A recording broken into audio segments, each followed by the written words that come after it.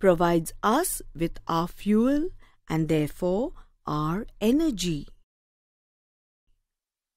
Most engines run on only one type of fuel, either petrol or diesel oil. Our body can run on a wide variety of fuels: potatoes, rice, bread, tea, chocolates. In fact, anything that we eat is fuel for the body. A balanced diet. A diet which contains all the nutrients in sufficient quantities is a balanced diet.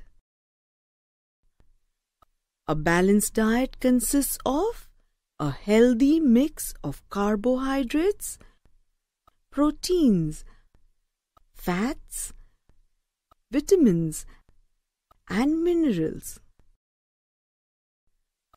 Now, look at these children. What is the difference between them and you? They have thin bodies and large bulging bellies.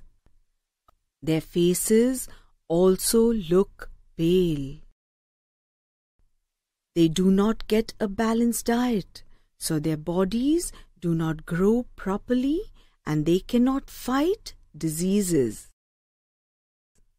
They are malnourished, that is, they do not get nourishing food. Absence of a healthy and balanced diet leads to malnutrition.